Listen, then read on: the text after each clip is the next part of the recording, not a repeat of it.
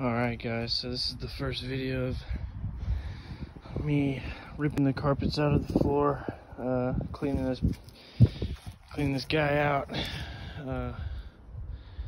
Hopefully I will post more videos of me, what I plan to do with the boat. I thought it had a solid floor, but apparently not.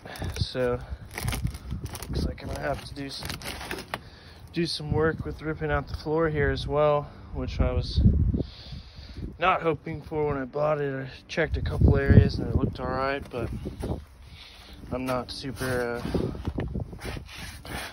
knowledgeable about what exactly to check for whenever I'm buying a boat. So you know what, I've got my work cut out for me, and this is gonna be my project for the next few months, and hopefully we'll get it done. We got the motor to turn, and that was good. The starter turns the motor all the way around, and the compression looked all right, so no problems there. And